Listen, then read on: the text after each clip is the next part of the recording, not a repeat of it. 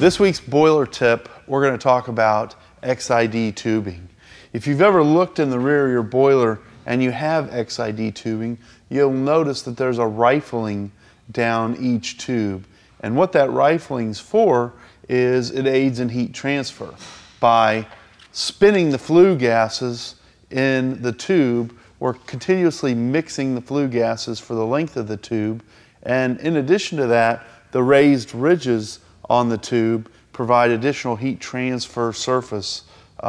So this technology is what has enabled us to put a 1,000 horsepower boiler in a rental trailer and has changed the shape and design of boilers from this point on into the future.